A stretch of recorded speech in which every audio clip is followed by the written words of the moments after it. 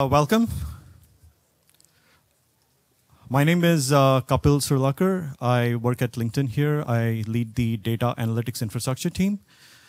And I'm really excited to have our wonderful panel members and all of you here at LinkedIn today for this, what is going to be a very exciting discussion on a really interesting topic. On machine learning. Now, as many of you might know, LinkedIn itself has a very rich portfolio of data products that we have on the site, right? And these includes things like people you may know, other recommendation products like recommendations for our jobs, companies, groups for that we suggest to our members, search products, other advertisements, and so on. And most of these data products have machine learning and data science at its core, right? In fact, it'll be hard-pressed to find a data product that isn't. But developing a lot of these rich data products, and especially having them in production and in large scale, takes a lot more than just development of machine learning algorithms, right? And often the bottleneck in development of these products end to end is also a human factor, right? Now, my job at LinkedIn is not to do machine learning or build a lot of these data products, but my job is rather to keep the people who work on those problems, the data scientists and other developers who do that work, my job is to basically keep them happy, right? So for a lot of us, the focus is basically on how do we improve the developer agility, productivity, and happiness. So what does it take to develop a data product like that end to end, right? It needs a lot of complex technologies to come together and work seamlessly end to end, right? First and foremost is the problem of ETLing the data from the online LinkedIn.com and a variety of external data sources, right?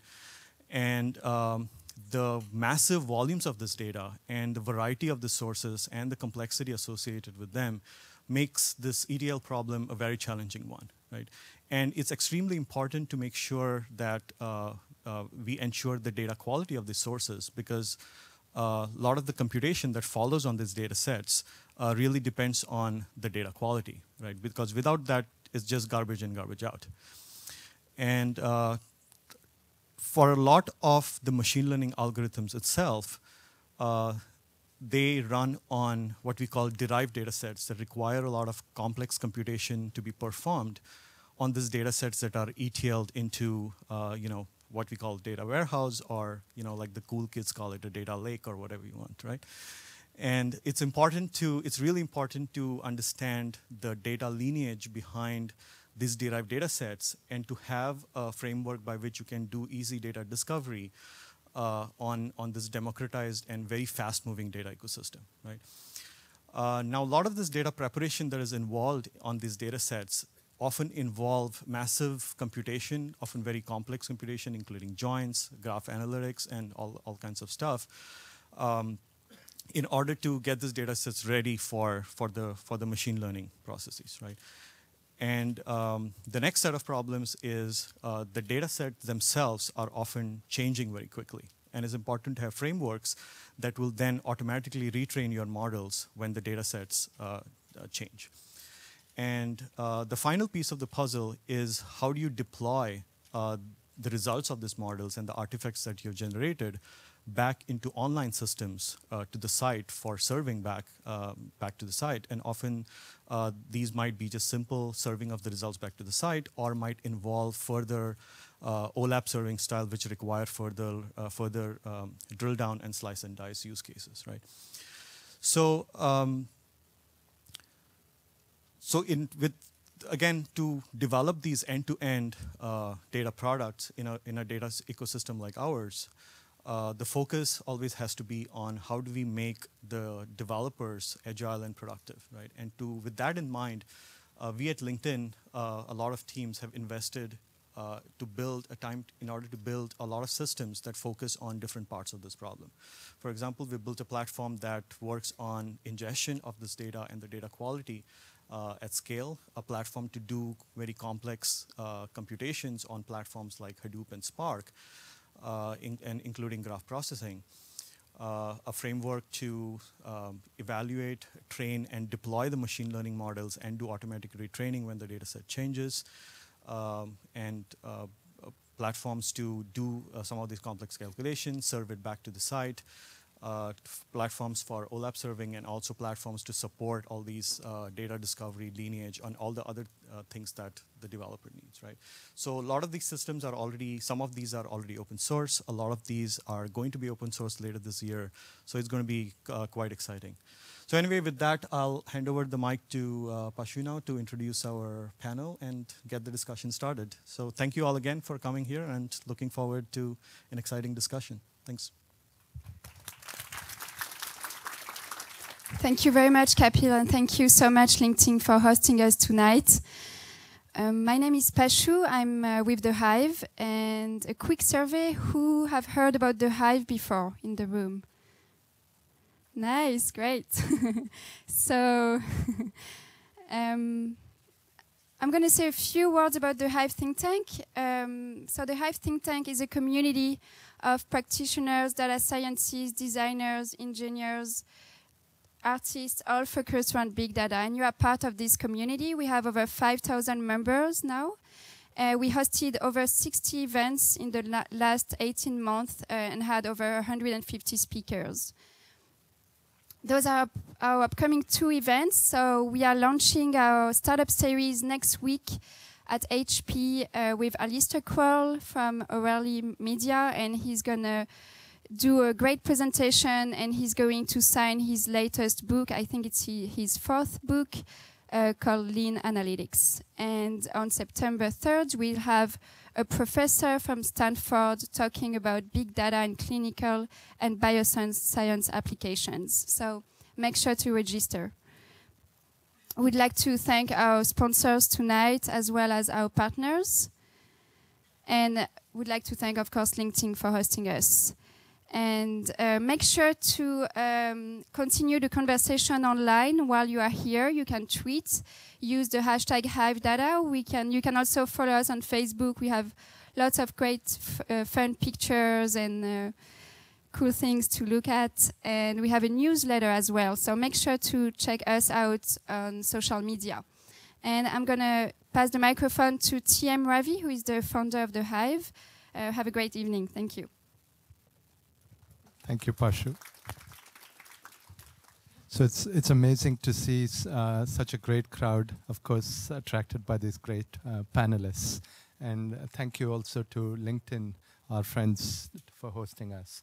So just briefly, who's The Hive? So The Hive incubates, funds, launches companies in the data space. We typically are involved at the seed stage, put $1.5 million to $3 million. Our focus is in 3 areas: enterprise, online, IoT. And so we do not focus on infrastructure. We are best friends with MapR and a whole bunch of other people, but we are not trying to create companies that are going to kill MongoDB or something like that. There's a whole bunch of companies that we have found that we have helped start, and so you'll see companies in the advertising space, retail analytics, security, Internet of Things, application development, retargeting, and so on and so forth. We are hiring. And so Foghorn is a company in the Internet of Things space. And Fog is this concept of a mini micro cloud that's close to, in the factory, in the home, in the car. And so we're looking for some people there, as well as in one of our security companies. So if you're interested, please reach out to us. Be a part of the conversation tonight. If you tweet, use the hashtag HiveData. Otherwise, no one will know that you tweeted.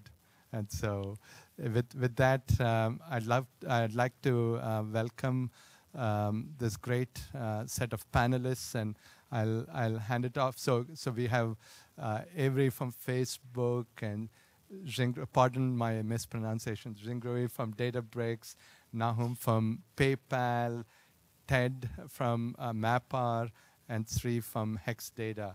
And with that, I'll hand it over to Avery.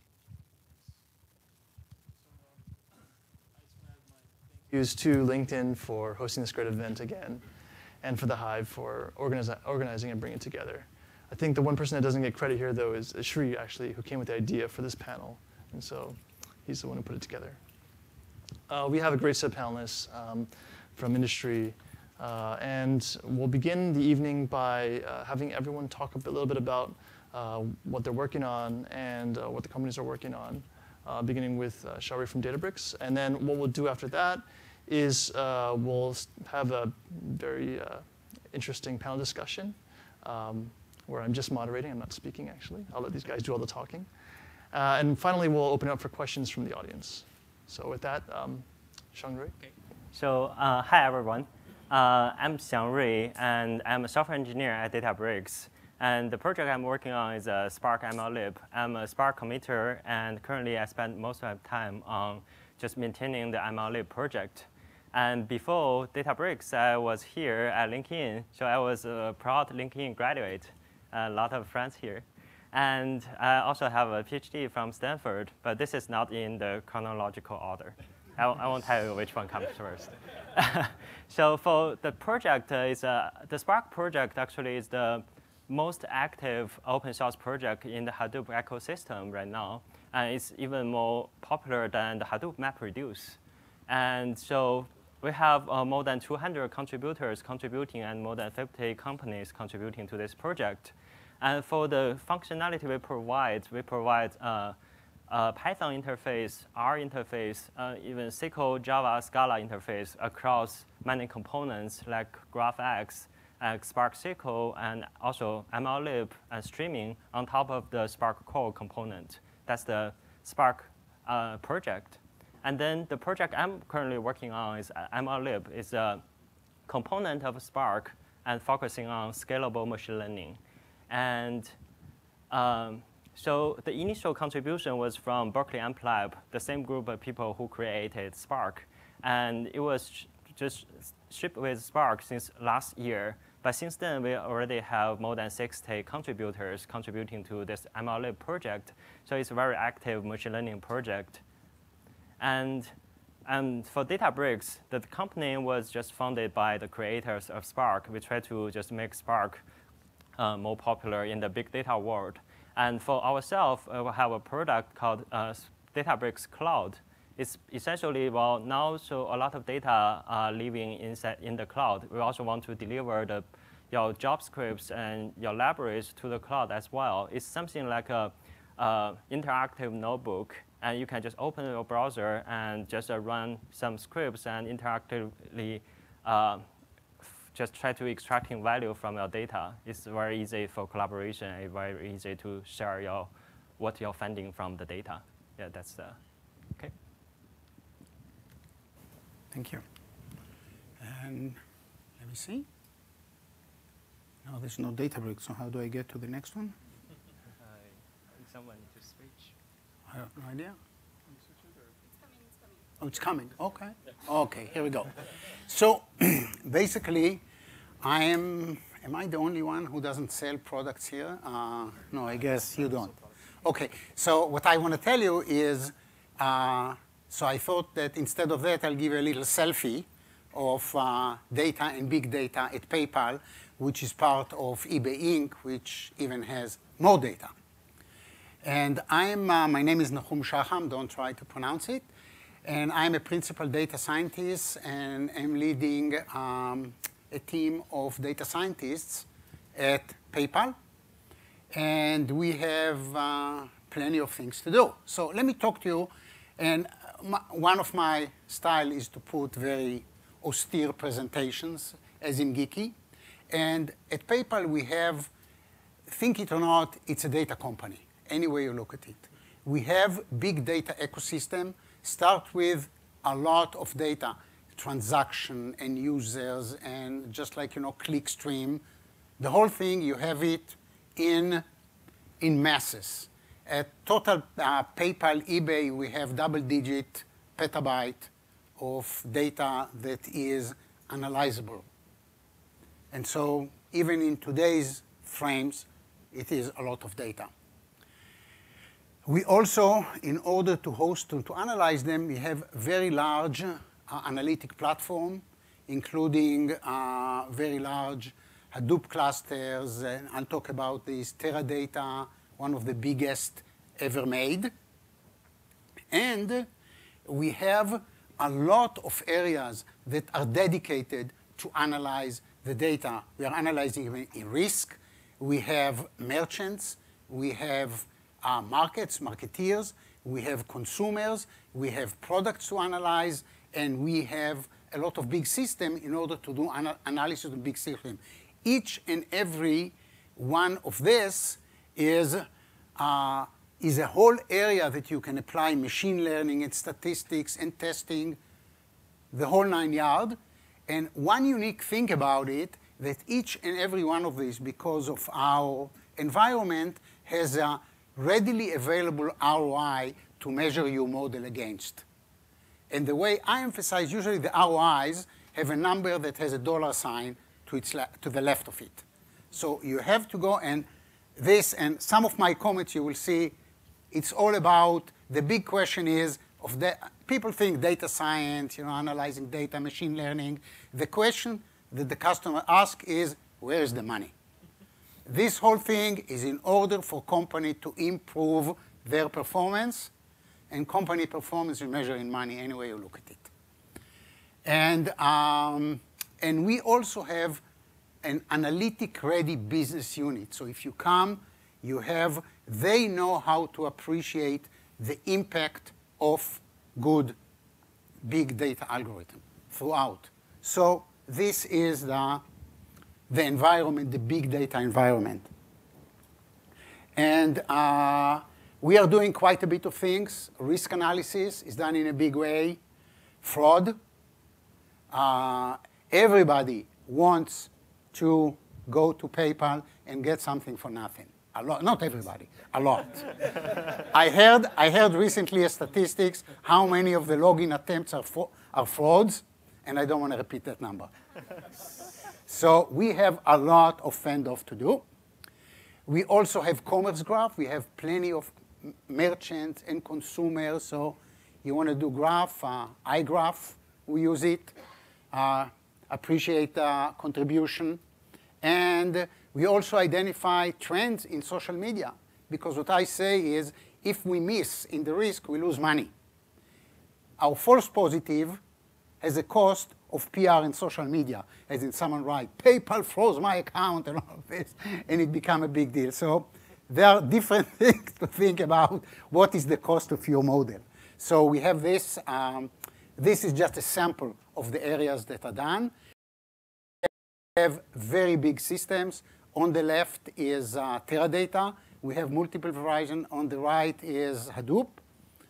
And so in Hadoop, we have just about anything you want to throw in Hadoop, and its ecosystem is there.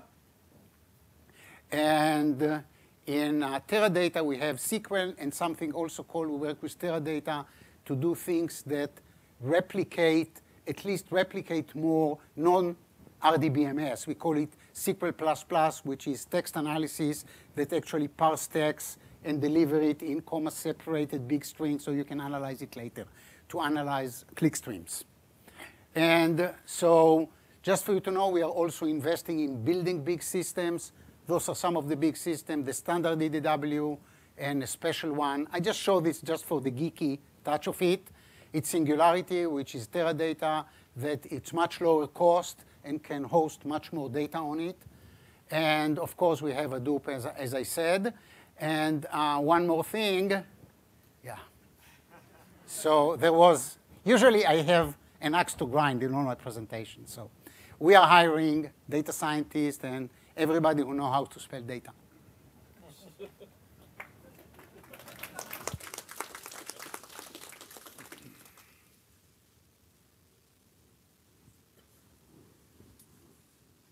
So, my name is Ted Dunning. I'm Chief Application Architect with MapR. What we do is build the highest performance, large-scale data processing clusters on the planet. They run Hadoop. They run much more than just Hadoop. We run data processing for large data at the largest credit card company in the world, the largest telecom manufacturing system in the world, the largest retailer in the world. Basically, the biggest and the best pick MapR. The reasons that they do that is because we provide an unparalleled quality and performance combination. But what I'd really like to talk about right now, I mean, that's pretty cool stuff. I can talk for hours and hours about that. Of course, this other stuff I can't talk about sitting down. But what about data processing? What about scalable machine learning? What I contend is that we've forgotten more in the last 3 years about where we were than any of us quite realize. I worked on neural nets many years ago. I worked on graph theoretic processing systems a decade ago. I've worked on fraud systems, on recommendation systems. And over again, what we see is the one pattern of people think that revolutions happen, but in fact it's rediscoveries. And people think that they know what's about to happen because they say, see, we're repeating history, and they're completely wrong. So you see this contradiction here. We see people saying that machine learning has to be extremely complicated.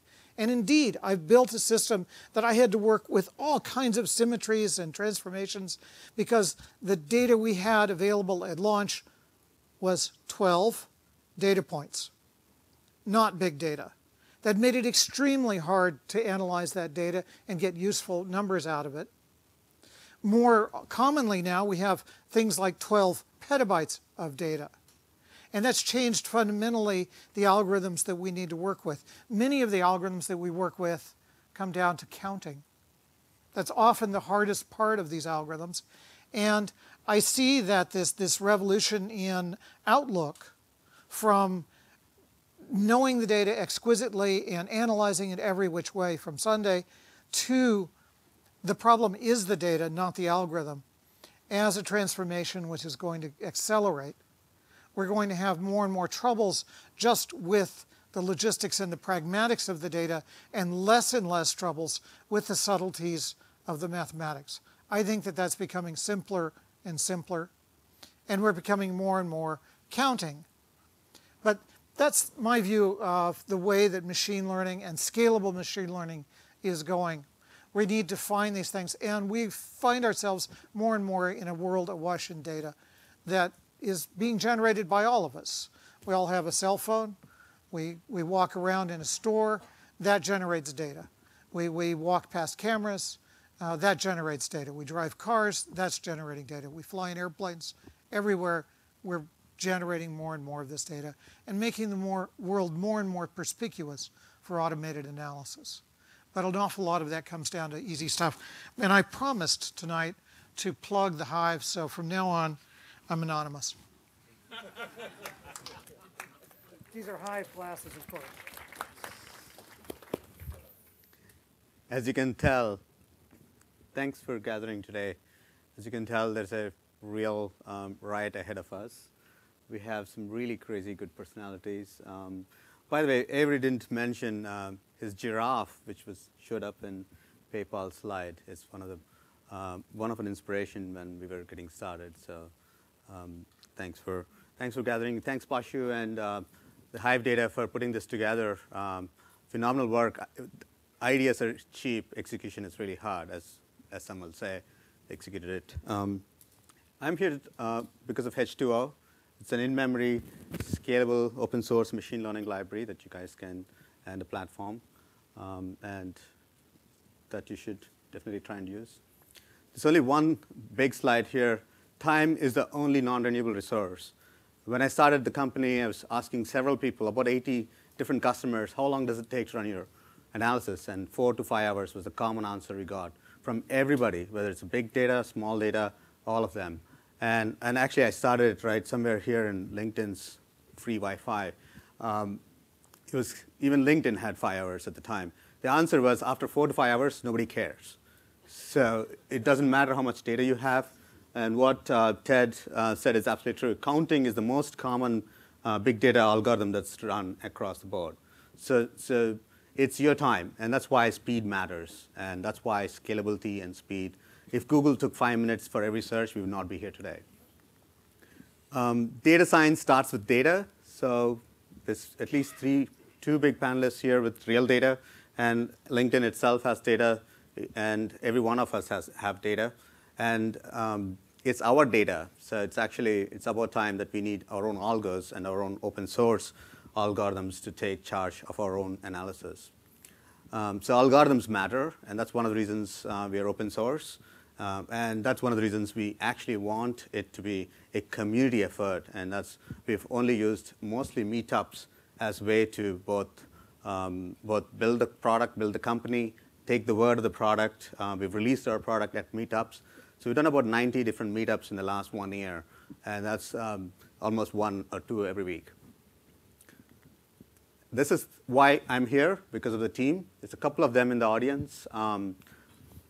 Arno and Ray, I see others. I see Ariel in the audience as well. But the team behind this company is the reason why this product is amazing. Any one of those 5 people could come on stage and still do a very good job at talking about this product and talking on the panel. So it's really a very good team. So join us or use us. The team's back. It's a systems team building algorithms with the help of mathematicians. So we kind of really are taking the mathematicians' work as our reason data tray and make that a real application, real software. So you see Stephen Boyd, Rob Tipshirani, Trevor Hayes, and but what you don't see there is actually the community, which has helped us build the product, and the community of customers, community of users, community of critiques and feedback. So it's been a very feedback-driven company so far. So that's the other slide there. It's beginning to be part of curriculum of several schools. MIT is beginning to offer a program on it. Stanford did one. Princeton has picked up a few. California State University has it part of curriculum. So over the next few years, John Chambers gave a word out at the Use R conference. This could be one of the future for R, because we have real, we install as a simple R package. Here's a kind of the product with all of its glory. Has lots of, it's in memory, highly compressed, and fast. Right? That's kind of the core. It's extensible. Here's one thing we're doing. We want to actually make sparkling water. So our next upcoming interesting series of meetups, you'll see we're bringing Spark API on top of H2O. Sparks, as Shangru mentioned, and Mate. I mean, Mate was one of my favorite persons to work with when I was getting started. Mostly he's genius at building elegant APIs. So an elegant API with the speed and power of H2O, I think that'll be a powerful combination for the community. It's open source. We want to make sure the best of breed open source wins. As you can see, PayPal still has a ton of proprietary hardware and software. We want to slowly, one by one, get at that places. And the only way to do that is do the best of breed open source. So BizDev in the land of open source means you can actually give the best of breed. That's all I had to say. And hopefully we'll have a fantastic evening today. Great. Thank you. So I thought we'd open this discussion by actually asking the audience a question. How many of you think you need you have problems that require scalable machine learning? Honestly. Yeah, so that's like maybe a third or so. So 2/3 of this audience doesn't believe they actually have problems that are relevant to what we're talking about here, right? And I guess I'll start by posing this question maybe at Shangru. Why do we need scalable machine learning? I mean, if I just filter my data down enough, I can just train on a single machine. Isn't that good enough most of the time? I mean, there's not like linear benefits by training with more data necessarily. The speed benefit, is it worth the complexity, for instance, of having multiple machines and the chances of failure increasing and things like that? And then I'd love everyone to jump in. Yeah, I think that's very interesting. So my thesis work actually is I prove something like you have billions of observations, and I show you only need to sample 10,000 of them. And then to get a very good accuracy with maybe 99.99 success rate. That's my thesis work. But then after that, I moved to LinkedIn and I saw this big data problem. I think that's a different thing. It's maybe people use this single machine solvers to solve a problem. We feel it's very natural. But when we talk about this end-to-end pipeline, think about the machine learning part is just a single component, right, in this pipeline. And now you want to, for other parts, they already will do everything on top of MapReduce or on Spark. And then when you talk to rich machine learning part, the step, and you want to switch to a single machine, actually that increases the complexity in your pipeline. And you need to have a team that can design some scheduling software that can give you different kind of resources, and then you can have this a single machine to train a model. Also, is think about how to just move a huge amount of data into a single machine. But for many users, and they use a single machine solver because they are more familiar with that, and also maybe their lack of scalable implementation of this algorithm, and that's also true. But really, I'm thinking about when you try to feed machine learning into this end-to-end data pipeline, you need to think how to use this, the same set of machine, the same set of cluster to solve machine learning problems for you. That's my thoughts. Yeah, I'd love to comment on that. So first of all, small has gotten really big. So already we see a scaling that's happened which just has changed people's perceptions of what scalable means. But there is a user interface question there which gets much, much simpler if the boundaries of a single machine are in no way privileged. If scaling up and scaling down are very natural operations and you don't have to worry about that boundary, you have a much, much easier life. I'd also like to point out that if you're going to sample 10,000 elements cleverly, you didn't sample stupidly, otherwise you wouldn't have gotten it's smart PhD. sampling. Yeah, yeah. So it isn't just any kind of sampling, it's smart sampling. But in order to sample from those billions and billions of data points, that is a big data problem. So it isn't, as you say, machine learning that becomes scalable, but the entire pipeline has to still become scalable. You have to find those nuggets of the wonderfully informative data points. That means you have to look at everything. So there's still scalability, even if these people say, no, not so much. I think they've already scaled without themselves noticing because small got big. And secondly, they're drawing a circle that's kind of small. They're saying, yeah, the scalable part's over here, but it's not the machine learning. It's all the same. It's all pragmatically data processing. Mm-hmm. I guess the question, follow-on question would be, how many of you use the cloud, or you think you use the cloud, right? And you'll see a lot more hands go up, and that's kind of the basis of this whole piece. Is sampling is hard, and really hard, and there are some algorithms that actually do get better with big data. So as you keep adding more of your inbox to that machine learning, something can remove spam from my inbox. That's already using machine learning at scale. So, but what I think is there are some problems. I'm looking for there is a historical statement that where quantity transforms into quality. So it was done in a totally different context, and I kind of still it this. So there are some problems where inherently you need the big data and they are not what they call embarrassingly parallelizable. For example, the classical one by now is the Google throwing a huge amount of untagged images so as to identify the content, I mean the cat, okay? So they are not tagged, and basically what they talk, not that I'm part of this in any shape, but they talk about this, that you can throw a lot of unlabeled data and get the performance of supervised learning. So those are the things that inherently we are going toward them. I mean, 13 years ago, Eric Brill, who then was at Microsoft, later became the VP research for eBay.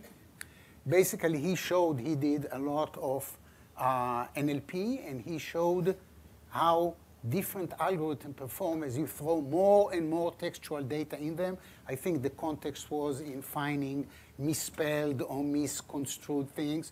He showed that the best algorithm on 500,000 words performs the worst when you throw 3 orders of magnitude data on it.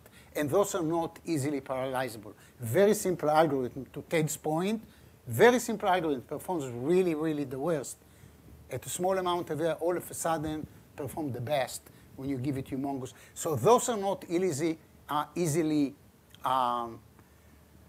sampleable, if there is a word like this, because you have to have the huge amount of data to have enough sample for even the rarest of the words. So it's not easy to sample them, and they require all of this. So I think we are going in this way. And also it was mentioned here, the data movement is extremely important. Okay, so you have 5 petabytes of data and you want to analyze it, like, I don't know, several thousand segments around the world. Every segment you can do it either separately, or you want the interrelation between the geographical segments. What are you going to do? You analyze each one of them separately, you move the data around and things of that sort. So you have to look at it in a comprehensive way between the data movement and the data analysis. And was said, I think, Ted, you said that in order to analyze data on a single machine, you have to move the data to that machine. And trust me, data movement, oh, you said that, I'm sorry. Yeah, both okay, sides. sorry, the reference is yours. So, and I fully agree, because moving data is one of the hardest problems in all of this data science and machine learning and whatever. I mean, you have to get it, you have to move it. Very hard. It's the law of large numbers. Is there any concrete data you guys can give to back that up? So, like, So the law of large numbers. Yeah, there is. I mean, look at the paper from Eric Brill, 1981. not papers, in production. So, like, What? maybe for you, ROI. Did your ROI increase by scaling your machine learning model by 100x I data? am not at liberty to tell how much it increased, but we measure them in dollars. And I can tell you that work on large-scale machine learning with a new platform, etc., dollars were measured. And so this is, but I cannot give you actual numbers. divulge numbers here. Yeah, So one of the startups I worked on failed. And therefore, I can tell stories about what happened there. Nobody can complain. But what happened is I'm going to de-anonymize here, too, because I just can't see anything. The recommendation engine that we built was very cleverly built to fit within the confines of one machine. And as a result, as we grew, and we were growing very fast, we were doubling traffic every week for 6 weeks, which and the 3rd week is not so bad, but the 5th week is beginning to be quite strenuous and worrisome. And what we found is that this clever algorithm had to get cleverer and cleverer and cleverer. We were doing all of our work just to keep it alive, and it was handling a shorter and shorter horizon of data. It could only handle, by the time we scrapped it, 5 or 6 days of data. And it was very clever. We had spent a lot of effort on it. We flipped over to a big data mentality, started using multiple machines. Suddenly the runtime got less, and we could work on, instead of like a few 100 million observations, we could work on 200 billion observations. The answers got better, and our lives got enormously better because it was so much easier to think about. It was a matter of, did these occur together or not? Did that matter? Okay, we're done. And that simplicity was such a breath of fresh air that it meant that we could experiment in ways, instead of just maintain, we could move forward. And we developed things that categorically changed our business and our traffic. We became the 2nd most sticky video site as a result of those changes. And so, yeah, there were very, very real consequences, not just in that one system, but because in all the other systems we were able to go make better in the spare time we had from not having to do complex things. Writing a check scales time-wise quite well. Just add a 0, hardly takes any time. So you might as well do more stupid stuff. That often pays off more than doing enormously more intellectual effort. As sad as that is to say. I mean, all those people with PhDs, it's too bad. 10 times more stupid is often better than twice as much smart. But that's the way it is. So you have to be clever by being stupid. So we have customers who can now see 10, 20% better performance, predictive performance with big data. So this is actually not it's reasonably empirical. You can actually see it. And like that's a sign change, isn't it? Yeah. because their competitors will do that if they don't. Yes, it's huge. And it's not, and then boosting the ensembles, the recent developments in math has definitely got, that gets better with big data. So you can actually, some of these algorithms are learning with data, and so that's actually like makes them thrive. And at some point, the data is so large that correlations are not too far off from causality. So you really are seeing that lot of large numbers actually work for our customers, for scalable. And something that Ted mentioned that jumps off, rips off that is, it's sometimes the simple is, I mean, this big data is not necessarily a number of rows. It's the number of features, right? So you have high dimensional data. And as you keep adding dimensions, which could be like locality, where did you drive from, to where did you park, what car you drive, what color of the car, all the various sub-features that you historically did not even care about seem to have impact on your analysis. And so the high dimensionality is another scale that we're seeing that customers and users can take advantage of. So I think definitely scalable machine learning, or even fast machine learning or fast analytics, is here to stay. And fast was not, big is not super big, by the way. Microsoft Excel did not have X number of rows up until recently. Until the year 2000, you couldn't have a million rows. Yeah. 65,000 was just like your limit. So, and R, it still has a lot of community. It doesn't really do a lot of justice for your analysis. You're waiting for days, and I was waiting for days before I said, no, this is not worth waiting for days. So.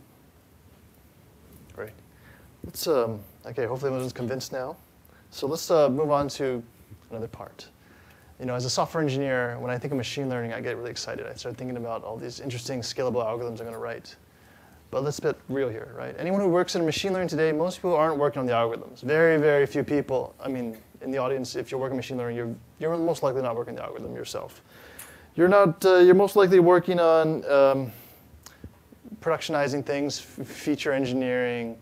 So one of the questions I think is, and I'm going to pose this first at Ted. You know, what about the productionizing aspects of machine learning? How do you build pipelines and workflows? And this is something that Shangri brought up earlier. It's about the whole pipeline process. And machine learning is just really one step in the whole pipeline building process. You know, how do we build workflows and pipelines that integrate machine learning? How do we record experiments, do parameter sweeps? These are things that normal people do who are doing machine learning on a day-to-day basis. Be able to share these results with others. And what is your basic vision for what a full-fledged machine learning platform looks like? And then I would love to hear from everybody else as well.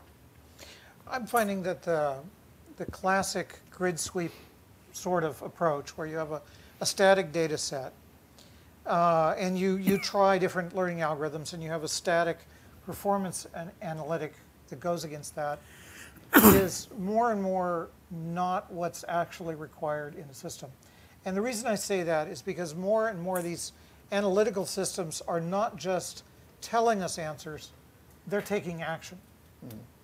And the moment that their action selects their own training data, then they become a part of the game, and no static analysis ever again will really drive the comparison correctly. And so we see algorithms where if you add noise and demonstrably make, say, a recommendation worse, it can explore more, and the first day will be worse, the second day will be better. So you would, on a static analysis, eliminate that algorithm, and yet it's far superior. Or you'll see situations where a bad algorithm running next to a good algorithm, they will co-evolve. The bad algorithm will feed the good algorithm better training data, and it will now perform astonishingly well. So these systems become far, far more complex than static pipelines really do any justice to. And we have to start moving toward very fluid decision-making in real time, very fluid ability to field 1,000 systems live against the data at any given moment. Not just run 1,000 systems in the back office, but run them live now and start looking at decisions that they're making, try to mitigate risk in those cases, but also allow exploration. And that's, to my mind, the serious challenge, is how to bring these out of the static pipelines and into the real world. very difficult problem and unsolved, I think. Scared to comment? Words to say about EDA. Let me, because I'm working in all of this, and so basically the way I look at it is the whole, you need to work on the whole stream, a whole pipe of data from the point of generation. A lot of time, the data is generated in your site. You have, I don't know how many thousands of servers, and they all generate data, and they come to the data, and you want to make decision as soon as possible to be more relevant. So you need to go and you need to ingest the data and do all the cleansing and everything that is needed and run. Usually when people say machine learning, they kind of implicitly say about the training of the model. A humongous part of it is the actually scoring. You need to score in real time, and a lot of companies, PayPal included, has SLA on the scoring. You come with a transaction, you have a very strict SLA. By the time you have to decide this is a good one or this is a fraud, I mean, you can't wait for, I don't know how many seconds. So this forces you to simplify the scoring part of it, the result of it. A story that I read, again, urban legend, I haven't heard it from Netflix itself, is that they did not actually use that algorithm that won the $1 million prize because it was so complex. So you need, at the end of the day, to work on things that will deliver it in time, because time is of the essence here. Another thing that in all this, and people kind of not emphasize it strong enough, is what happened after you actually let the algorithm work in real life. Who collects the data? Who passed the judgment? I mean, Ted talked about automatically feeding each other. A lot of time, people are involved in this. People say A/B testing, fair enough, you do A/B testing. What do you do with the information? How do you feed it back in order to improve your algorithm? It's not always automatic. And so all of these things, the learning and basically the idea, and again, I'll harp on my ROI, I mean, you did all of this work. Did it matter to the company? What's the impact on the company? Because this is the one who actually invested in that. So all of this need to be looked at from a holistic point of view. And that's kind of what we learned from working with customers or bringing it early into the market. Was the first thing was, this is a great boosting model or a great deep learning model. I need to put it in production. Where is the scoring engine for this? So one of the things that we actually had to create as a side effect was scoring engine that literally produces the Java code that runs nanoseconds for a decision with no data allocation at all in each of these lines, and create the scoring engine that goes into production. But if you go one step back, I mean, the applications are creating the data. So the data is actually, I mean, the needle is in your hand when the application created the data. You had the full context of the data. And creating really good online learning, like algorithms, streaming algorithms, which some of the new stuff that's happening in the space, is kind of one of the future directions that most of our customers are headed. And the other thing that Nahum sometimes reminds us pretty strongly is that running the algorithms is just like going to the prom, right? The actual preparation for the prom is much larger. How do you prepare your data? How do you kind of talk about what happened after the prom? We didn't talk about that. That's a different story. That's for later. That's different. That's a different kind of score. Okay. That's a different kind of scoring. We want to talk about the EDA, and munging of data is actually quite a bit of work. It's 60 to 80% of most of data science work, and I think that's where traditional MapReduce comes to play.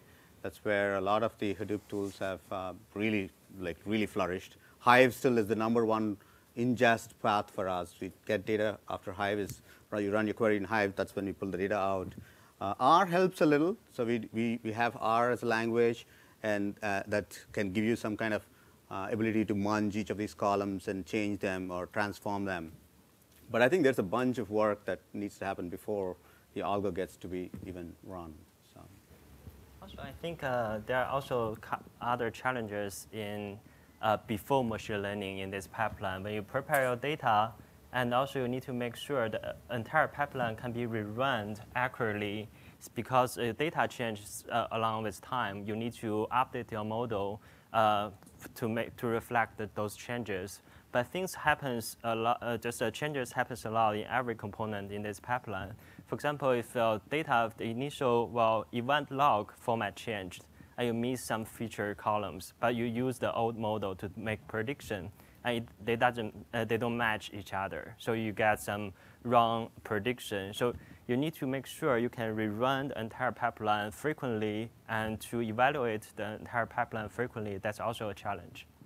So you'd say that essentially version control on data is a very important thing. Not just moving data, but freezing data. So you have reference data to work with. Right. Do we have systems like that today? Would you like to talk a little bit about what you I'd like? love to. Okay. But yeah, I think that real time is a very, very seductive thing, and it's very, very valuable in an ROI sense. But then very often, if it's just real time, it's moving all the time, you can't ever pin it down and get repeatable engineering processes out of it. With one of the things that we do well is the ability to freeze entire large volumes of data, petabyte of data, take a snapshot, transactionally correct, frozen in time. From that, you can have a reference data set, and you can take several of those over time. You can say, yeah, I ran on this, I ran on that, I ran on that, and suddenly I see a change in performance here. And now you can actually go in, because the data is sitting still, even though it's still flowing on the non-real-time, non-frozen version. That's one of the key things that we offer to machine learning. It's completely not a machine learning thing. It's completely not a real-time thing. It's exactly the opposite of both of those. It's purely pragmatic, purely freezing the data, and yet it has huge implication to engineering work with machine learning. So one of the things our team is building is how does DevOps for the data science environment platforms look like? Right? What is the DevOps equivalent for taking a model, but not only training the model on a particular data set, sometimes you munge the data set while you're modeling it. Suddenly you just expanded as factored one column, right? Just made it a big, large enum or categorical, and now your historical models on that particular data is no longer valid. So you need to build a completely new family of models. And once you build these models, you're taking them to production, and maybe you auto-piloted them to production even. Suddenly it has a high false positive rate, and then suddenly someone's ROI is like under danger, right? So how do you now undeploy this and redeploy the previous night's model, or how do you hot deploy a model in production? I think these are the questions that customers are beginning to think about. The whole space is evolving around it, and we have a product that's the kind of meta product around the core H2O that can help there, but clearly that's kind of the next space evolving around this. So next question, what's the right interface for machine learning? So there's lots of ways we can do it. There's R. There's through the web, UIs that are available. We have Java interfaces. We have machine learning building blocks, platforms you can build machine on top of, like Spark or MapReduce. I mean, this kind of poses a question, like, where do you see the most traction being made in this area of interfacing with developers or users even? As a user, as a working bee, because we are in the hive, there are several ways you can look at it. One of them is this for the scientists to go and experiment with algorithms, do interactive analysis, etc. This is one thing. If you want for the interface for production, how you actually automate, this will be another thing, what APIs. But for my point of view, interacting with it, I would say for R is by far, and that's my personal, but I would like to see eventually something like speech understanding. You go and tell that, run me an algorithm, and give him some specific, as in, if you believe the ads for Siri, something like this. And it will tell you, hey, you forgot these features, etc. I mean, this I would like to see, but it's not here yet. Until then, R is the wonderful interface, and thanks for H2O for adding that interface to theirs. And I know that Spark has it, and you have R, right? Yeah, In we have Spark R you have. package. And so almost everyone now has R, which is a wonderful interface to do it. And so you ask which one is the best, so I gave you that. You know, but when you talk about a user interface, you have to talk about which users. And everybody in this room and everybody you know are users of machine learning. Every time you do a credit card transaction, you're using machine learning. Every time you make a phone call, you're using forms of machine learning. And so there are many audiences. And in between the scientist and the mathematician and the actual consumer, there are different audiences. You said the word DevOps. You talked about production. Those are audiences too. And it's very, very easy to retreat from that interface with consumers and start talking about things like R and developing the models. But you yourself said that's a tiny part of it. There's much bigger parts of it. And we have to remember that as these systems take more and more action, they shape the world. They are not just interfaces, they are world shakers. And they are changing things.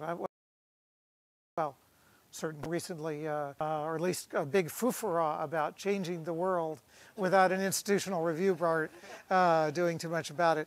But that responsibility is real. And that is probably the bigger interface for machine learning. And I think one that we need to pay at least as much attention to. What is this system doing? I think one of the fastest, I mean, R is definitely a leading community. KD Nuggets, Gregory, he publishes R versus Python versus different SAS and other libraries. And Python is definitely one of the fast growing API as well. And we're coming out with an API for that in the next year. There's a lot of crossover happening. Machine learning or data science is kind of the two paths for data science. One headed towards the business analysts, which is much more UX, web, and JavaScript UX that gets much more simpler, beautiful. How do you transform more closer to voice recognition, but one step less? For now, pretty good pictures, Tableau, ++. But I think one other direction is developers. I think there's a huge, if you see the whole movement, why is this room full? It's not full of just PhDs from Stanford and Berkeley. It's actually full with developers who want to get their hands dirty. And if you think about MLlib, it's attracted a very good portion of the developer momentum into machine learning. And that we see a lot of that's happening. Java is a good API. Weka never did very well, but if it did, then we would have had a good Java machine learning. H2O is one of them now, Mahout. So for a long part, I would say there's an ecosystem of different languages that we see flourish. I think REST APIs, that's kind of where we stabilized around, is going to power most of these services. There's going to be APIs eventually. Segment my customers by who's likely to close in the next 3 quarters. I mean, I want that, right? So everybody wants to know, segment the movies that released in the last month that I forgot to watch. So things like that, and I think that's kind of more higher level pieces to machine learning that can come and help us automate our kind of the simpler parts of the life. There is another segment, and this is a very critical segment. Those are the business consumer of the machine learning. The business people who actually, you need to convince them this is a better algorithm than we had before, and they need not necessarily take your word for it. And this part of interface, what are the metrics, the number, the chart that you saw? Someone probably has some basics in statistics and know some of the buzzwords, how you can convince them to put yet another investment to change their system, to change their process, the algorithm. You have to come up, here is my case for this new algorithm. This is why this is better than we have right now. And those are the things, and I have to give credit to H2O that they have very nice, like especially when you run over a grid of hyperparameter, etc., and you have I don't know how many different models and different model families to select from, and then you decide on one or a combination of two, you have to come up with a metric to show this is why this one is the best. AUC, F1, well, whatever you want to call the metric, but you have to show them they should understand what this is. And at the end of the day, some of those that order that are marketing people.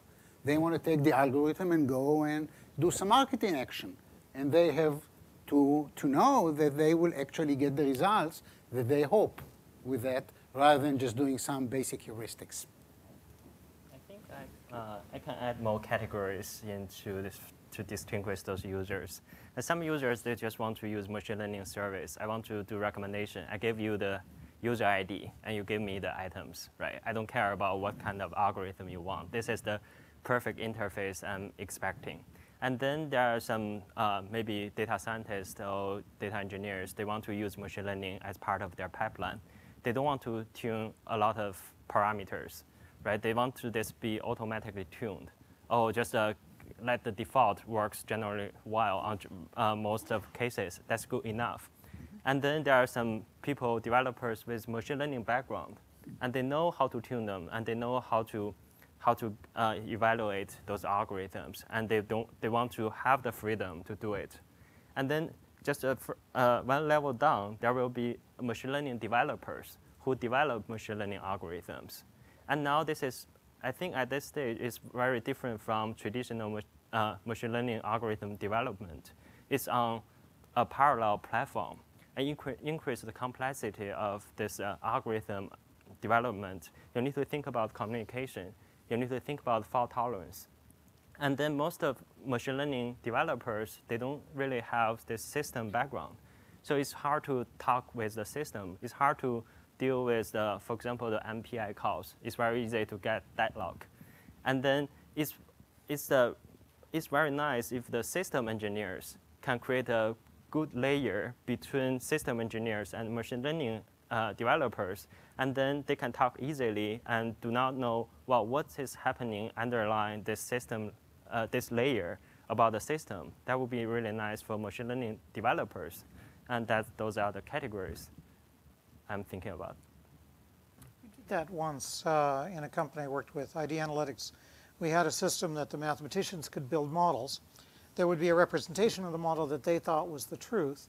They could run it, and it would be very debuggable and very understandable. But when you took that same description into a production setting, it would build the code very differently. And it would be very productionized, very high throughput, much less easy to understand, much more pipelined. And it looked like the same thing, and people thought very different things about it. It was like the classic elephant.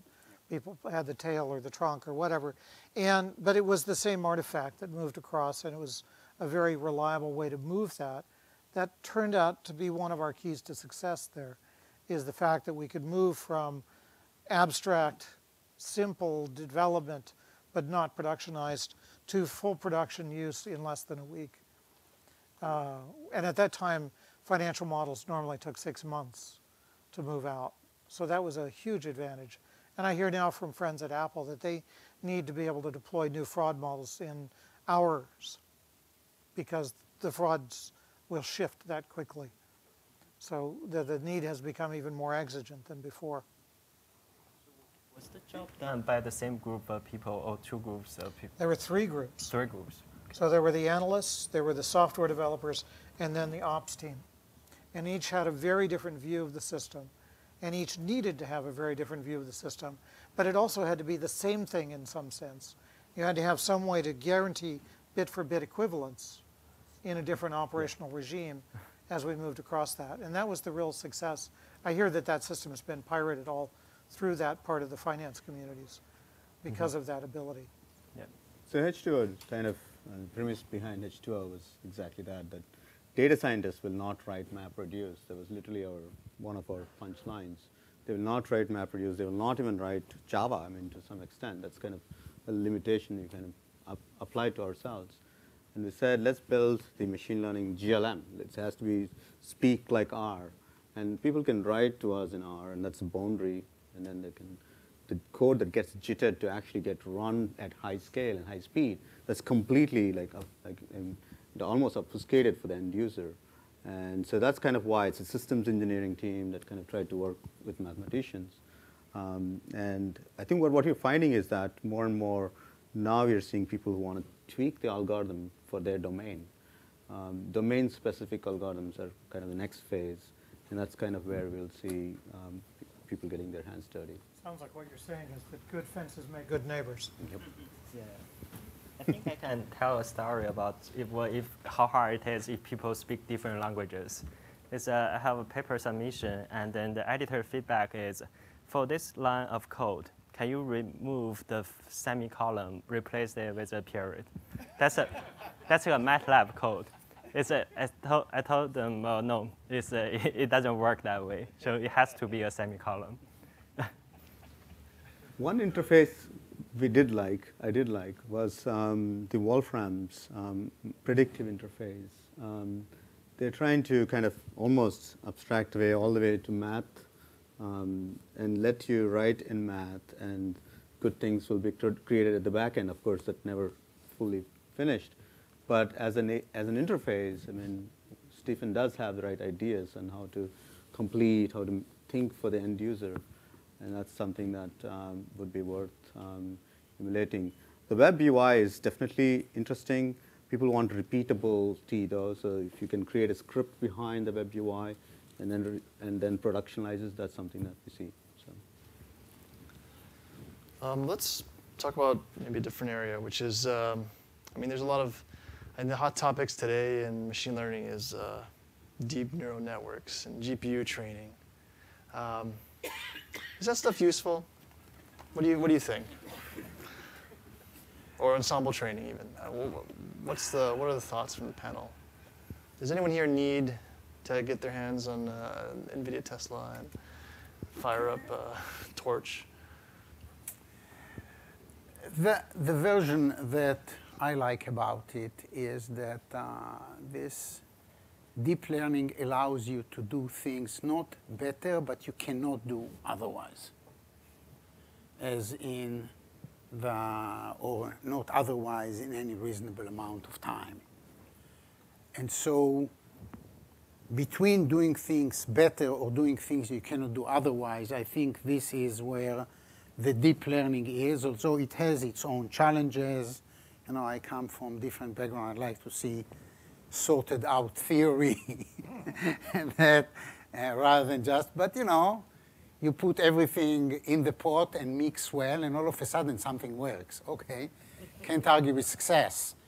But so this is, I think, the big promise of deep learning, and the GPU basically allows you to do it if you master the language and the hardware, etc., to do things in very short, much shorter amount of time at 2 orders of magnitude less cost, which is, again, part of the standard that quantity makes quality there. If you can master that CUDA thing. And so this is as per deep learning. The way I looked at ensemble is basically to make your algorithm more robust. I mean, it should not respond to all kind of noisy environment, less respond to noisy environment. Make it more stable, more robust, without having to tune each and every piece of the data or the parameters, etc., as in, I don't know, random forest, for example. I think that some of these tendencies toward fancy hardware are a bit of chasing a mirage. They are difficult to do. And I think that there is often an attraction for doing the hard thing. We've all been taught that that's what's virtuous. And again, I think that it may be worthwhile for a lot of people just to do more stupid stuff and use simpler techniques. And if you look at it just by kind of a sense of balance, an engineer costs you several $100,000 a year. It's plausible to have that roughly that order of magnitude of hardware available for them to work.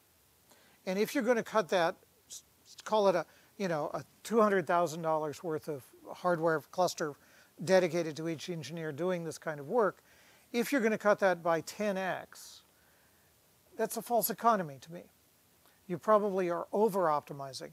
Now, if you were to cut something that's $20 million down to $200,000, I think that's probably a very fine economy if that's one person monopolizing that large amount of thing. But if we're talking about cutting tens of thousands of dollars against a several $100,000 a year cost down to a few thousand, then I think it is completely a false economy. And it may be interesting, but it's probably not worthwhile. And in many cases, it doesn't actually hit the problem you need, which is the data prep anyway. So I'm very dubious of that. I'm also very encouraged by the performance of just ordinary processors lately. The difficulty of producing good CUDA code that's well aligned, that you can actually move the data in and out, means that these other guys can make more algorithmic revolutions per unit of time, and they're difficult to catch if you can only move slowly. I think for me, I think GPU is not attached to deep learning, right? GPU can do many useful things, especially doing this matrix multiplication much faster than CPU. That means if we construct implement our algorithms correctly, we can actually use GPUs on traditional machine learning algorithms. For example, if we do multimodal training, we can embed multiple runs into a single iteration and then do this matrix multiplication. This is where GPU really works really well. But the problem with GPU is still, well, in this pipeline, you have all CPU instances. And now you say, at this step, I want to switch to GPU instances. It's not that easy to switch. And that's one problem with GPU right now. And the other thing is with deep learning, and my understanding is that this is not magic. This is not something you throw in some random data set, it will show you something useful, right? You still need to learn this system. And for me, it's just an optimization problem with multiple layers. And you need to learn how to tune them. But it looks to me it's not a well-formed optimization problem because it has so many parameters. And then it runs about maybe 2 days to train a model. And before, you have to wait for 2 days to see, well, whether you can see the cat face from the output. But for certain problems, it certainly worked. It has already been proved by many times. But still, I think for the big data applications, people still need to do something stupid, just like Tess mentioned, that try to think about, rather to trust those magic words, maybe try to think about how to extract useful features from your data, because you understand your data most, and you should be able to extract some useful features from it. And use traditional algorithms, and well-known and well understood. And then it's very easy, also very easy for scoring, for online serving. That's my, yeah. So finish. Yeah, finish. I like to be stacked against all the panelists here. We gave deep learning to a few customers. They didn't want even to go back to GBM. Once it's 94 or 95% accurate, people are willing to cut a finger for that. Forget GPUs, they'll do whatever. Because now you're able to predict much better. So the 10% better accuracy or the next best algorithm on the planet is worth it, right? And there are two big differences from when I first saw Jeff Hinton's book in 1991, I actually stole it. I actually I have it in my office. It was groundbreaking, the PDP book, right? So Paul Smolensky wrote the first MLP paper, and I was like brain turning. So I immediately coded it down. And on a PA RISC at the time, I was happy to be running on a RISC system. But it never stabilized. So it worked for a very limited bandwidth of problems, it worked. But it never stabilized. And the advancements in deep learning from then to now, but 20 years later, is exactly that. And we sit a stone's throw away from that same great man working on the Google Brain project. And it's really mind-shattering because now across very different domains, you can see deep learning actually work. And the whole hack that he came up with is very simple, adaptive learning of the weights. Just stabilize the entire algorithm. And there are two things happening. One, of course, that algorithm change. But the second big thing is better CPUs, better memory. It can actually run faster, and big data. So more data actually does help information theory to converge. So as a result, these optimization problems with lots of layers are actually working. So we're seeing people predict like lifetime of a roof. And these are people in the Midwest, big old-fashioned insurance companies, right? So to eBay itself, which once we started giving them classification algorithms using deep learning, arguably after we did a little bit feature extraction using Veoh, that performance was like about 10% better. So once it's a leap above 10% in that space, about almost an order of magnitude better, they're not willing to go back. In fact, the second problem that we are seeing in this space is, of course, that so one thing is true. Shangru has a real point. There are lots of parameters. There's L1 regularization. There's which should I use cross entropy or what loss function to use. There's some learning to be done. And up until Theano was really hard to use. And so once we made that easier to use, we are seeing most of our customers actually from logistic regression to GBM to go into deep learning. And it's not just hype. Some of them are actually like applying and seeing better results. It's just as easy. And one of the things we are also seeing is the performance has dropped. So in other words, speed has like caught up. So with 4 hours, we have a world record open source algorithm that's able to do it.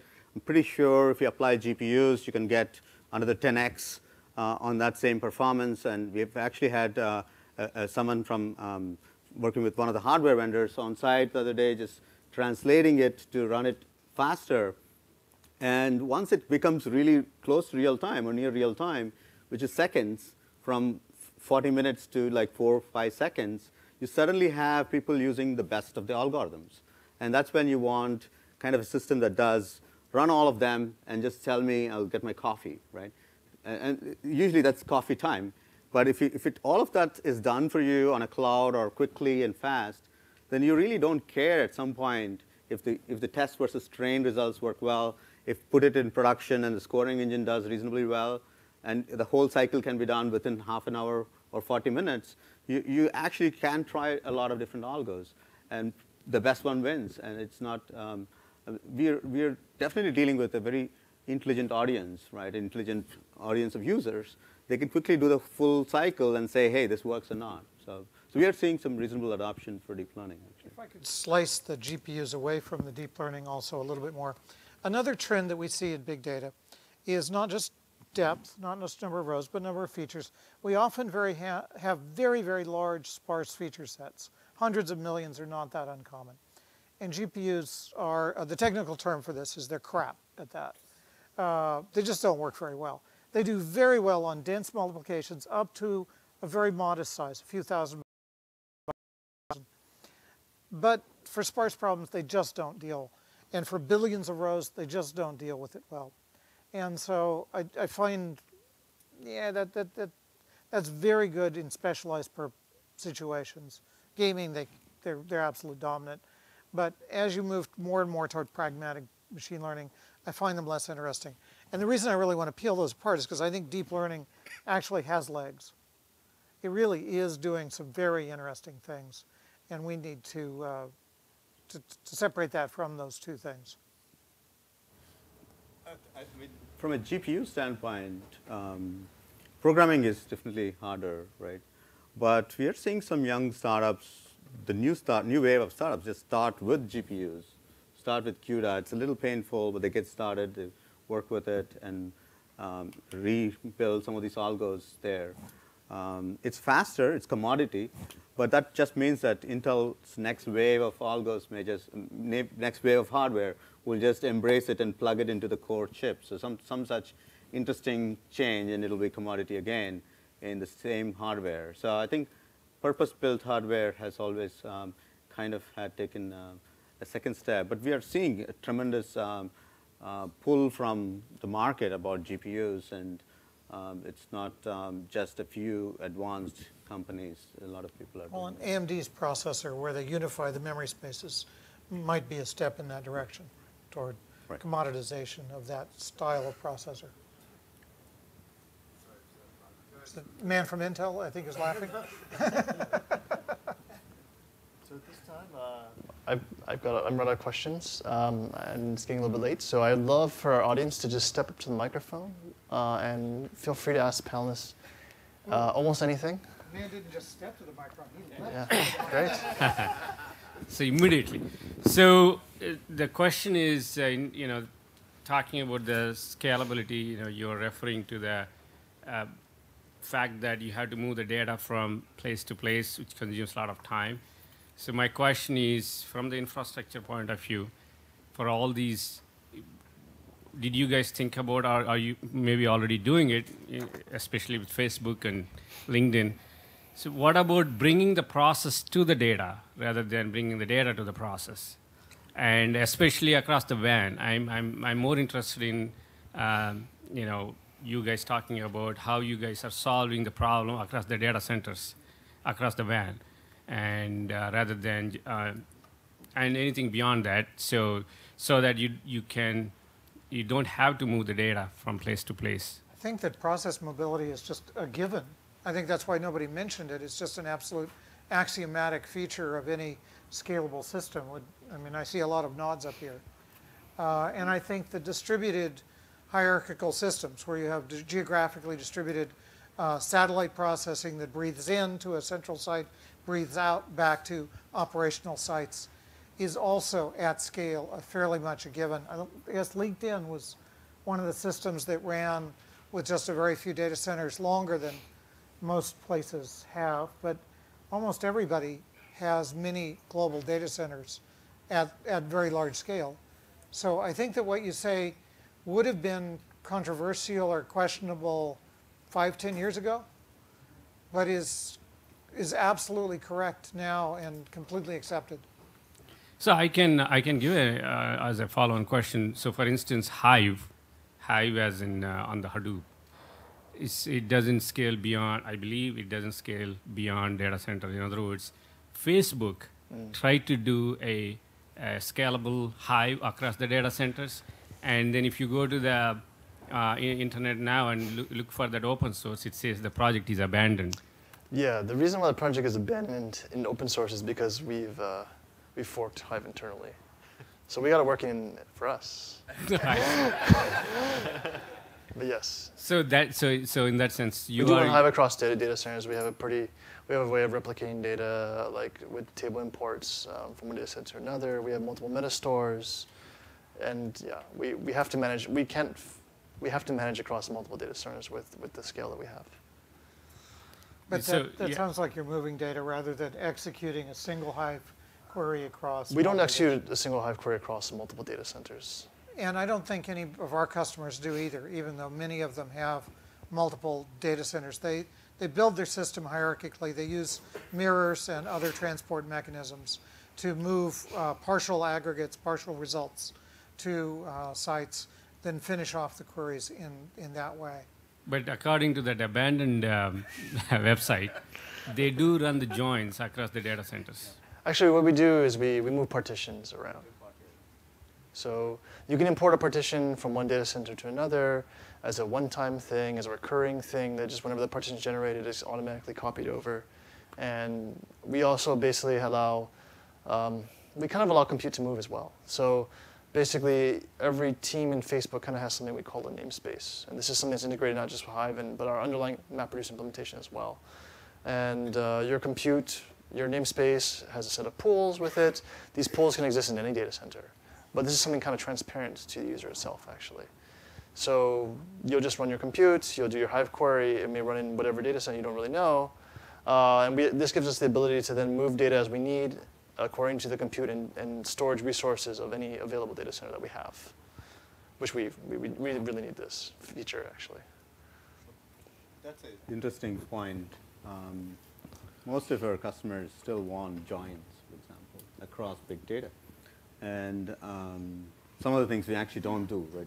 We do group buys, we do small joins maybe, but real big joins. People want big big data, big joins, and across two big giant multidimensional tables. And I think that's still a missing piece in kind of open source in many ways. And it's kind of we're kind of hoping someone will pick that up, finish it off. Spark SQL potentially could help there. We really, I mean, the SQL side of the house is, and you guys do some of that. Yeah, Drill is beginning to, one of the test cases is multi-billion by multi-billion row joins. And those are a key use case. Yeah. Those are beyond memory size joins. Yeah. So I think that's still, it's a good point there. So do you have plans to make it public, the stuff you guys are doing? You're always welcome to come work at Facebook. No, I look at it 10 times a day. I mean, I never... You look at it all day long as you work here. We don't have any immediate plans to make it public at this time. All right, thanks. Those kinds of frameworks tend to be very specialized to a particular culture and way. So, I mean, just to give a little more detail about that, I mean, like, part of the problem with like Facebook working with different projects is that a lot of times we face problems that nobody else cares about, right? Like, how many companies here care about having multi-data center replication for high partitions? I mean, there's a handful. But multi is not 3. It's a dozen or something. It could be, well, we don't, some number. I mean, not that many people care. So when we proposed it in Hive, I don't think there was a lot of excitement, for instance, in the open source community about features like this, which makes it hard. So like we'll start adding things in here and there, and people are like, why are you doing this? And we'll be like, well, we need it, and nobody else does, unfortunately. That situation may be changing today, so maybe people will be more open to those ideas. But this is that question that makes the moderator the speaker. I love it. Yeah. All right. My name is Nilesh, and I'm a data scientist at a company called Shopcake. And my question is more about pipelines and the way we do from end to end all the stuff that we want to do in terms of recommending and so on. So when I first started, I used to write MapReduce jobs. Then you probably look at the data, use R or scikit-learn or something like that, and somehow deploy it. Then we started using Hive. Then we started using Pig, and I've been through a couple of companies. And so the way I see is if you are doing serious stuff with all the infrastructure and everything involved, it takes 2 to 3 years to get a stable ETL, a pipeline where you can actually start doing something serious. And that's such a short time in terms of the new tools that keep coming. And so now there's Spark, there's MLlib, and empirically you guys have shown that, hey, we can do the same thing now in probably you get 10x the speed.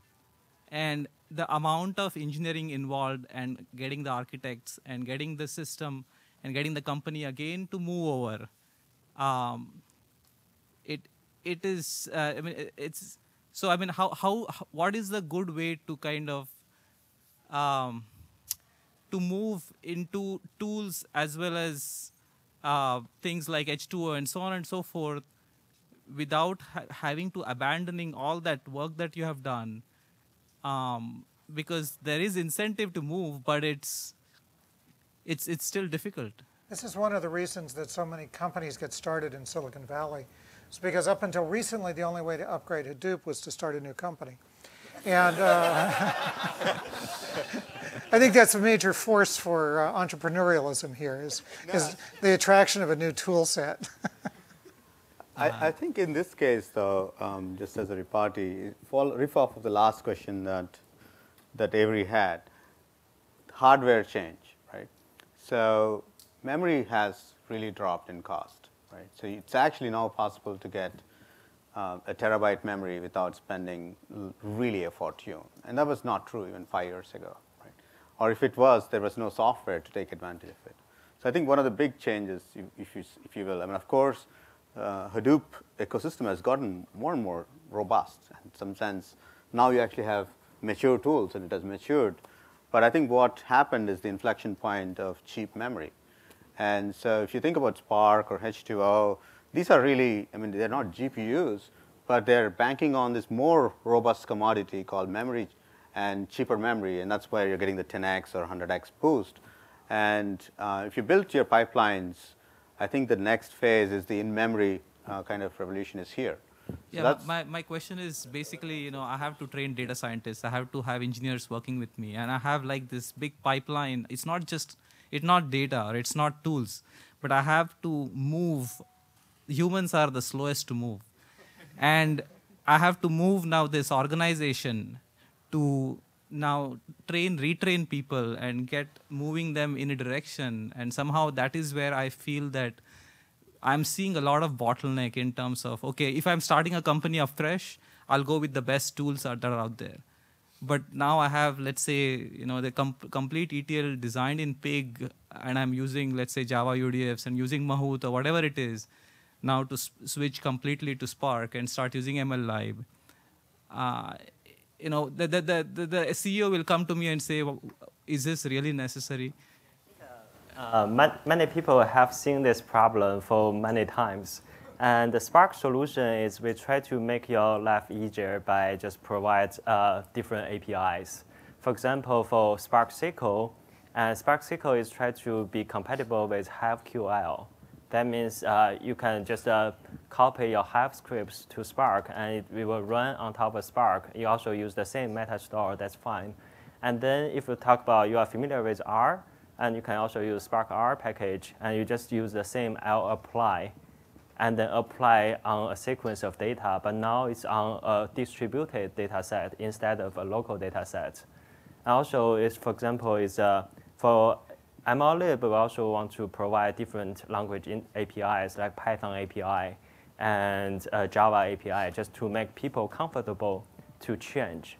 And if there are also other efforts. For example, there are some Pig on top of Spark, so you can run your Pig scripts, and also Hive on Spark, I think.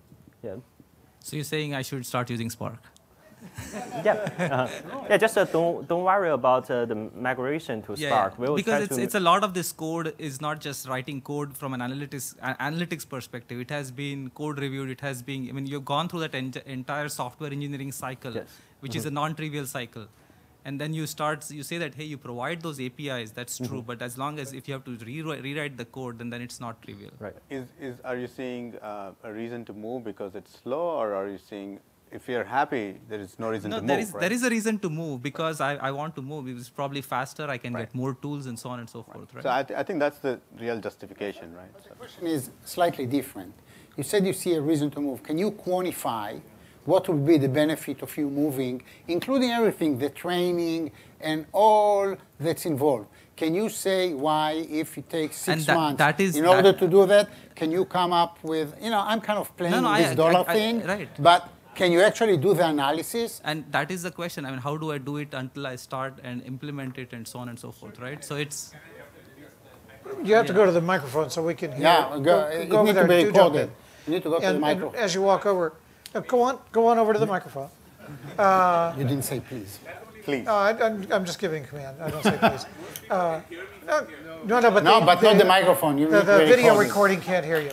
Yes. So there are methods for doing this, and the key to it is you have to budget for play.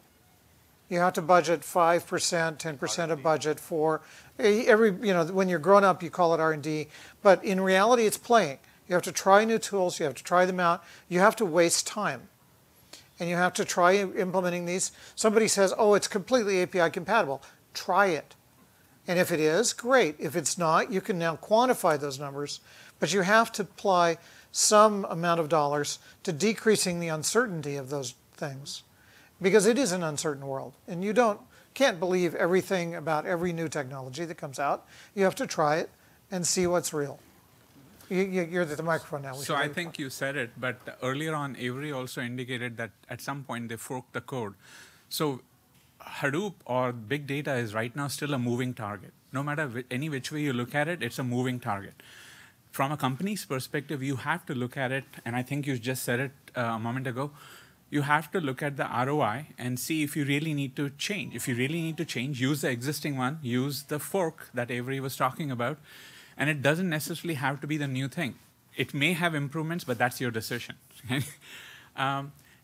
While I'm here, actually, there's one thing I wanted to comment. A lot of you said things which I agreed about, but I have to say, I do not work for NVIDIA. However, those are two parallel universes. The GPU is actually a progression that they have done very well, and that's the reason why Intel was always interested. I won't say any more beyond that, but the interface between those parallel universes has not taken place. And that's the reason why I would not give NVIDIA any bad name, because the CUDA actually works in many, many ways, and it is a progression from the CPU.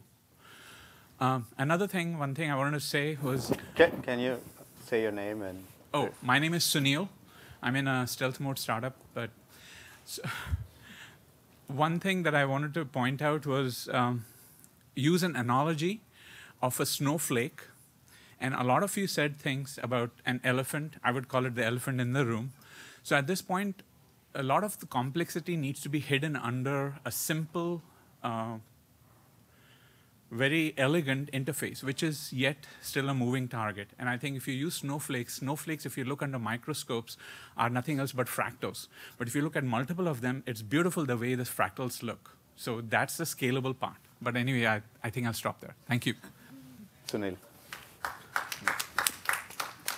Hi, my name is Danny Wen, and I'm from Hi, I'm from Chilled. Shri, if you remember Topher, and he wants to say hi to you. I actually, Ted, I like your speak. So cool. Actually, my fact question is for Nikrom.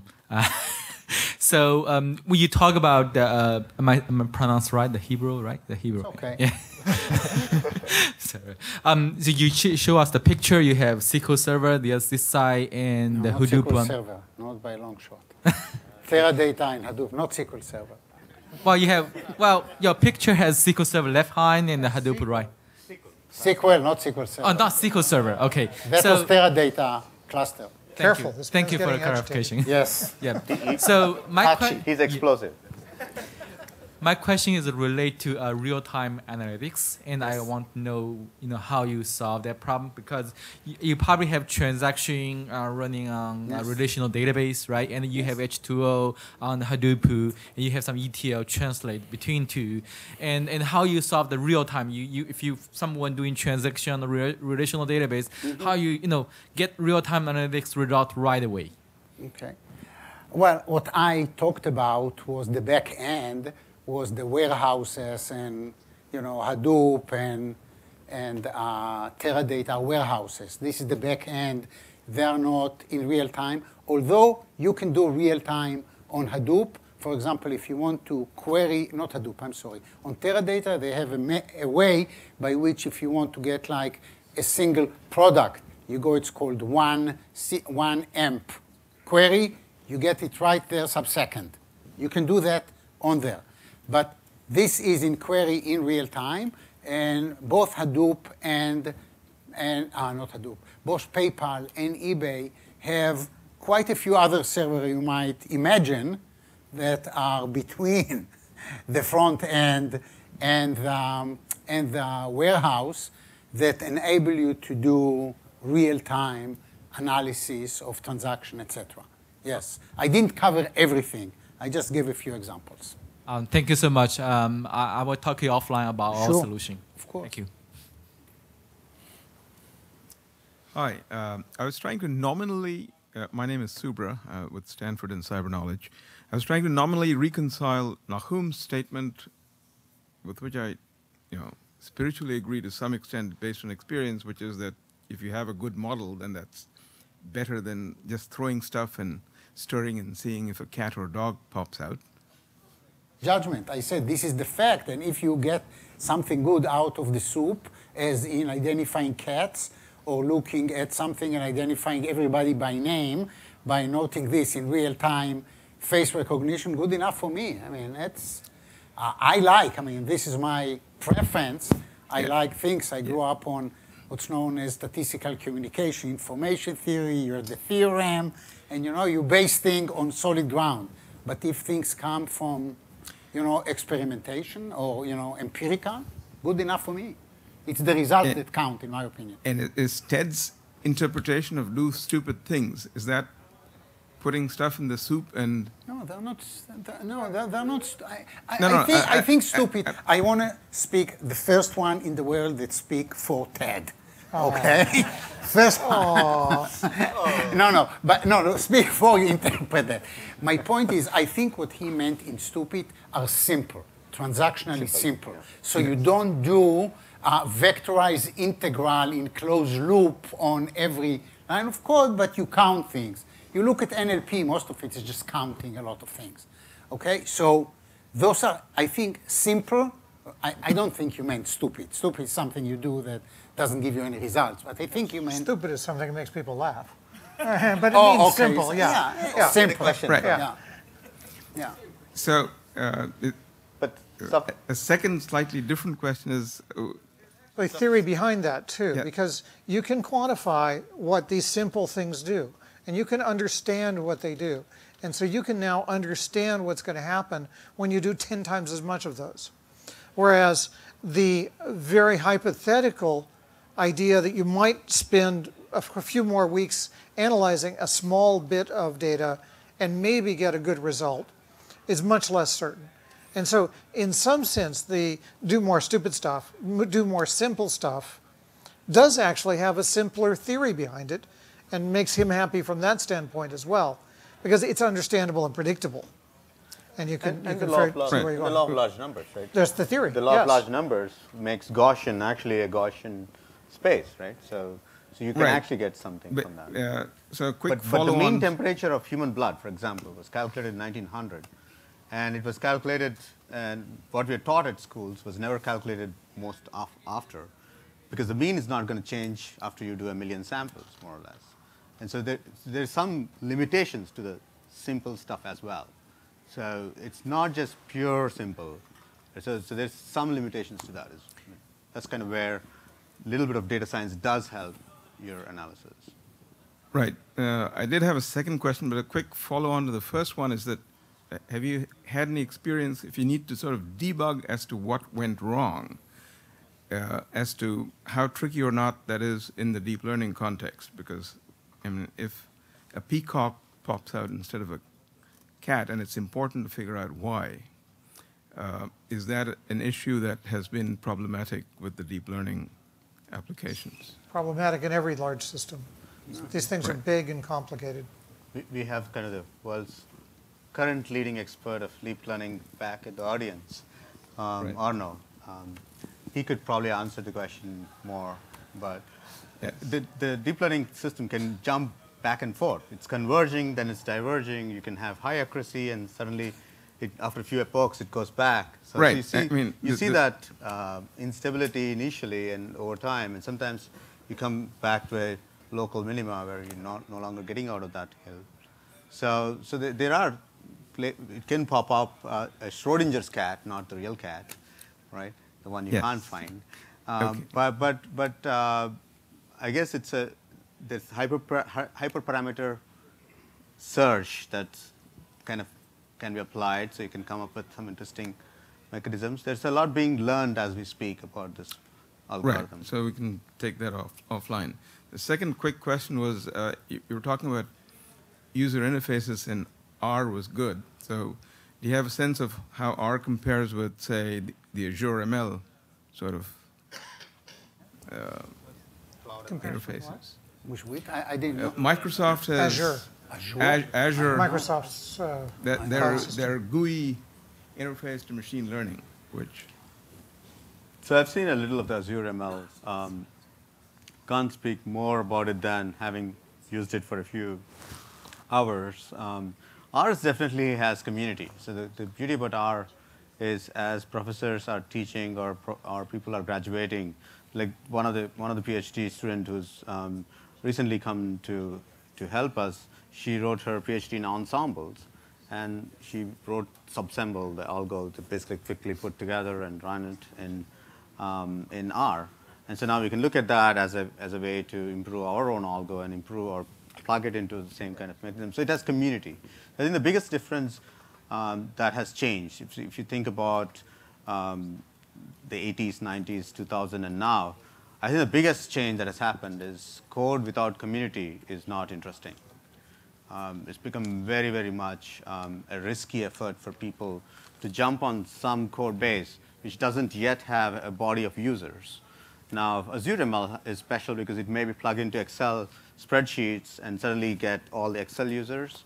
So over time, it may end up becoming a very large, widely used platform. But at the moment, I mean, Mahout has users, R has tremendous amount of users, Scikit Pandas has users.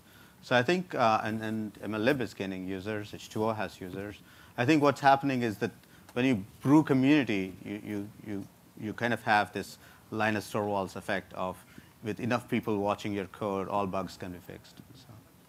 Just one more comment to this, and I think I don't want to give the impression that only R or only Python, everything. I think multilingual is the way to go, and this help also in the developer, etc. A few years back when I used to write MapReduce in streaming, I used to write the mapper in Python and the reducer in R because I like better the text analysis in Python, and I like to go and get the data frame and do whatever I want in R and run whatever model I want back in the reducer. So, I mean, you have to be agile, pun intended, and so the point is you don't want to get, as a per your question, etc., when you get the people, you don't want people to be so narrow-minded. Oh, I know I have only this type of hammer, so I can hit only this type of nails. You have to be multilingual and to be able to go between different environments. So when you need to write SQL, you write SQL. You need to run something with Python, go for it. You need to do great analytics and interactive modeling. I like R for that matter. So it depends on what you want to do. I think also another thing is when you consider this, for example, Azure ML as a candidate for machine learning tasks, you need to think about how well it plays with others, especially in this Hadoop ecosystem, inside this Hadoop ecosystem, right? So you need to think about how you connect it to your ETL pipeline or feature transformation pipeline, and then connect to Azure ML and how to get the recommendation out and serve them in your pipeline. That's also another concern with when you select machine learning products. I'm sure Microsoft will be willing to help with that. They do Hadoop. Yeah. The last brief question. All right, thank you. Quick question for the whole panel. I am wondering how critical is the ETL in the whole pipeline? Or what percentage is it? I want to know from every single one of you the percentage number so that I can do a machine learning from that. I'm really looking for it. By order? Just go ahead. Give a number. He asked for percent. Okay, 80%. 80? I think I agree, 80%. Yeah. Thereabout, I want to say 82.35%, but I like to match precision and accuracy. The point is, if you consider the ETL along with all the data managing and the organization and getting the data in the right format to train, then 80+%, I would agree with that. Yeah, I would have gone even more. I would have said 90+%. But I would probably draw the machine learning part just around the machine learning algorithm itself, and I tend to deploy in non-machine learning sort of settings, like on a search engine. And so for me, the machine learning part is really quite small. So is this number, excuse me, sorry, one second. So is this number from E, T to L, right? Not after that. I just want to know till L, stop it loading. It's all one syllable, and ETL doesn't make sense in the machine learning pipeline. You do stuff, and then you do a little bit of machine learning, and then you do stuff to deploy it. And extract, transform, load, those are data warehouse concepts that don't really necessarily apply in modern pipelines. If you have Kafka running SAMZA pipelines in continuous form, there's no extract, there's no transform, there's no load, it's all pipeline. But you could draw the line, here's the machine learning part, here's the part before, here's the part after. And I contend the part in the little circle there is 10% or less in my experience. Three. I think ETL is definitely a substantial portion, right? So there's a new, I mean, of course, 65 to 80 is kind of a number I've heard consistently from across most of our customer base. We're seeing new trends, right? Feature extraction has become more of a machine learning piece. So people are now applying machine learning in this ETML almost, and come up with newer ways to not spend that much time. So how do you kind of now do the wrangling piece? We see some of the startups in the Bay Area doing focus on that. So apply some newer techniques, word-to-vec, another machine learning technique applied to transformations before you can run machine learning. So I think you will see that every time optimization, I mean, you move the bottlenecks from one to the other, we'll see that machine learning will be now applied to cut that problem down. Because we're using SQL and joins all along, and that's big join pieces, and finding new data sets and orchestrating new data sets, or even coming up with newer techniques. All of that is now going to be revisited, because that's actually still a big bottleneck. I think you'll also see a difference. Mature companies with existing pipelines are going to be spending less time building those, and so they're going to get to spend more as a fraction of time on the machine learning part. I'm typically a little startup company kind of guy, and so we're building the pipelines, learning what data that people might exhibit to us, and so I think my number is going to be canted higher as part of that, because that building of the pipelines is part of my cost.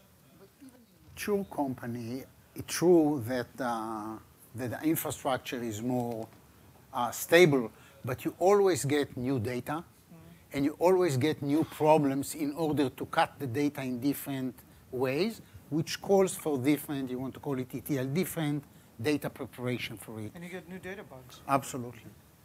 Yes. Not to leave the audience with a ETL thought or the end of a machine learning talk, just want to pepper it back to kind of pivot it back to kind of where machine learning is headed, right? I mean, as you see, the deeper mechanisms get, the more intelligent systems get, I think we will actually face real competition. Do you need a fourth panelist or fifth panelist who's actually a machine learning algorithm?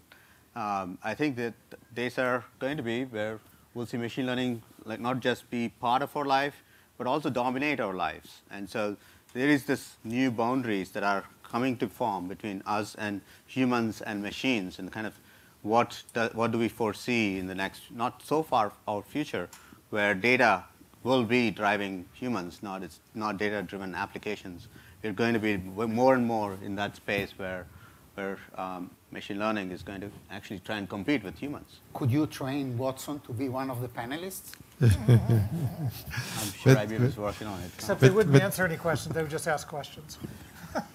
With that thought, I think we could continue all night. And in fact, there's enough topics for a few discussions. So I'd like to thank this great set of panelists, and I'm sure you agree with me. Oh, and Pashu is going to do a photo opportunity. If you notice, the coolest guy so far is Ted. So now everyone can look cool. Thank you.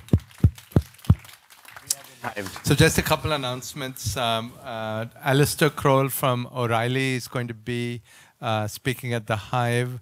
And those of you who are interested in starting companies, this is applying analytics to startups. And then Pashu has a few announcements. Yeah, I would really like to thank Nicole, Tarun, Natasha, Pranyam, and the AV team. They are all LinkedIn employees who have stayed later tonight after work. So thank you for hosting us tonight. And thank you. And yeah, see you next week on Thursday. And the video recording of this event will be available, and I'll post it online so you can share it with anyone who couldn't attend. Thanks.